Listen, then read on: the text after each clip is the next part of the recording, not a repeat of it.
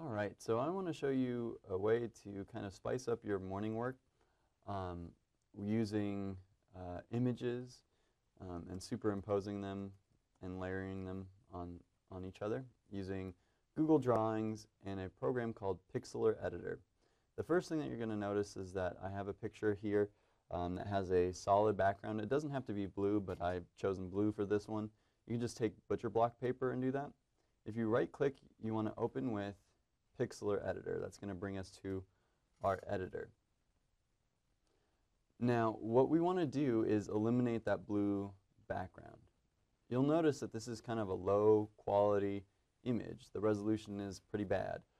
I used an HP Chromebook webcam, and the reason I did this is so that I could show you that you don't have to have the highest quality image to do this. If you have a higher quality image, it'll help, and I'll explain why in a moment. But the first thing that we want to do is unlock this background. So there's a key right here, or a key lock, and you double click it to unlock the layer. And if you click that check mark, it'll show you that checkered background. That means that there's nothing there. So we want that checkered background to show where this blue part is. So how we do that is we can take this marquee tool and we can just draw in a box here. And then I'll just kind of align it so that it'll get the part that I want. Now you'll notice that there's some blue up at the top, and I'm just going to move my box there and just delete that blue so that it's gone. And what I'm doing here is just doing big sweeping deletes of the blue. So I'm just getting as much blue out as I possibly can. And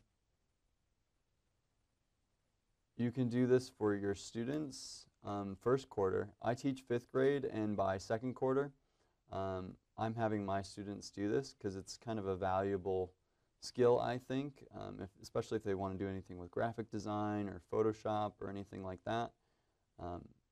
Layers are a big element to that. So teaching them how to do it is a valuable life skill.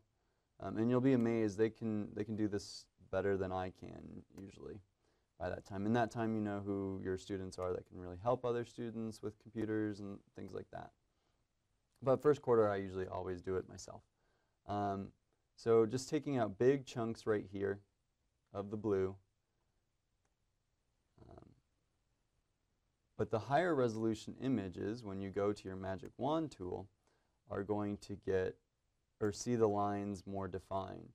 In low quality images like this one, those lines are kind of pixelated. So if I zoom in here,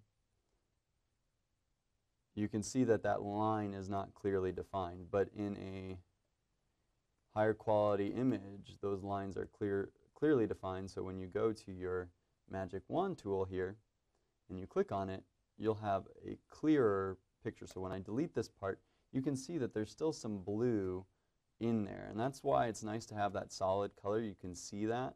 And if I was doing this for a student, I would make sure to be a lot more careful with these edits. But since I'm just kind of showing you guys what to do or how to do this, I'll be a little quick with my edits. And what this does is it allows for an image to be behind. And when that image is behind, it will show through. So it's basically chroma keying your static image.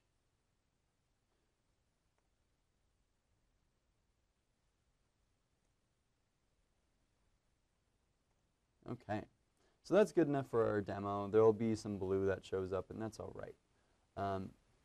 If you click on File, Save, it defaults to JPEG. The problem with JPEG is you'll have a white background, and then your background's not going to show through. So you want to make sure that you click this drop-down menu and click on PNG Transparent Full Quality. Now you'll see that checkerboard background, which is what we want, because that just means that there's nothing there. And so whatever image is behind it will show through. We're going to type in PNG Edit. You can name it whatever you would like.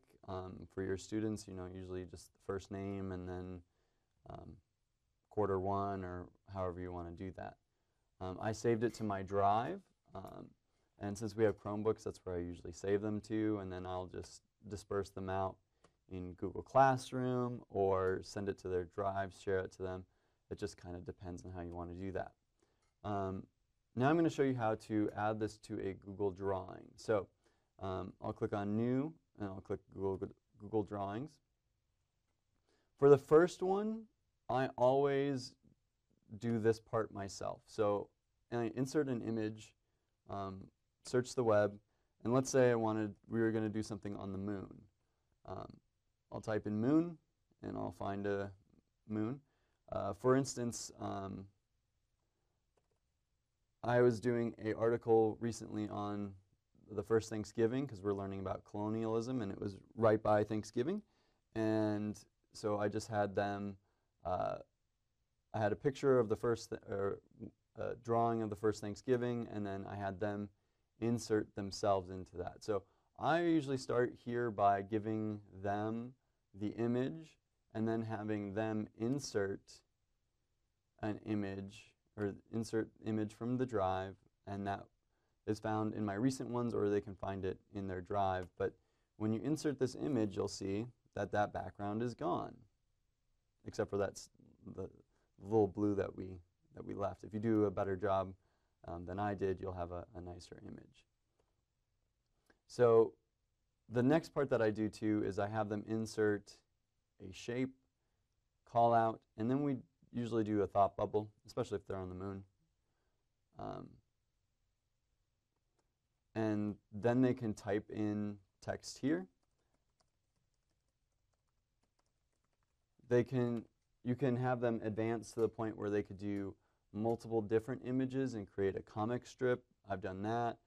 You can have them do things where they insert their work, so that if they do work on a dry erase board, they could insert a picture of their dry erase board, and then crop it to be just their dry erase board, so it looks like they're holding up their dry erase board and showing you their work. You can do all sorts of interesting little things within this, and I have found that it is a great way to engage students in the morning work. They've really liked it, and I really think it adds something. You can do it for exit tickets, you can do it for morning work. It's just a quick little thing to kind of type in some ideas, and it's more interesting than having them just type a sentence or something like that. So it kind of adds in a new dimension to it. And like I said, if you get them to an advanced level, they can create comic strips where they're doing different images of themselves, and they're creating kind of a story. So it's just been a really interesting thing, and I hope it works out for you. Don't forget to follow me on Twitter or subscribe to my channel. Thanks.